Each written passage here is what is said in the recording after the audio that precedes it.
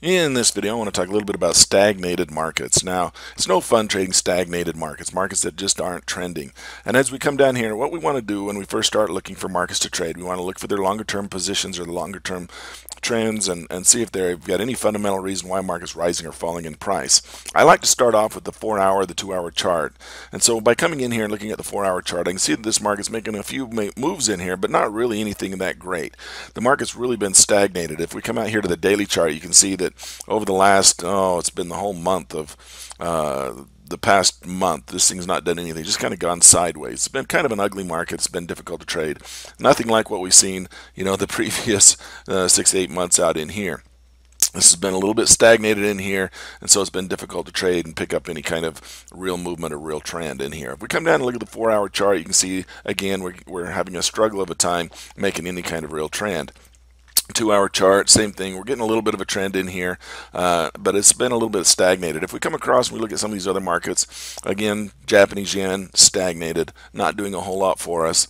2-hour chart, stagnated.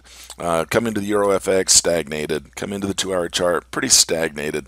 It's not really doing much for us. And so when a market's like this, we have to be able to realize that we're not going to get a lot of big long movements in the market. We're not going to get a big run. We're not going to get a big, $3, $4, $5,000 move in the market. We're getting these little small runs in here, and you can see that on a 2-hour chart is a $2,000 run in here. But for the most part, here on the Euro FX, the last few days, last week, it's just been stagnated sideways. It's really hard to trade that type of a market.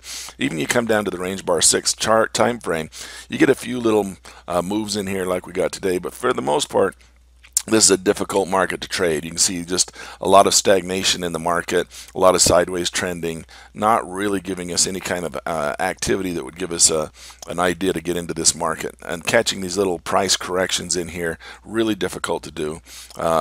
Watch your time of day. Here's the 8 o'clock in the morning. We get a little bit of movement in the mornings on these stagnated markets, but then they don't really pan out much and move into a longer term trend.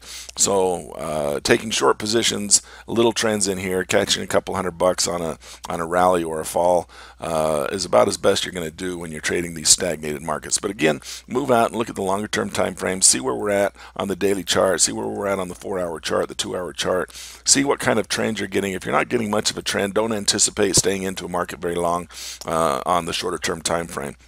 Just try and scalp out a little bit of money in the morning session and then be done with it, because we're not getting any kind of activity that's going to drive us to a longer term trend.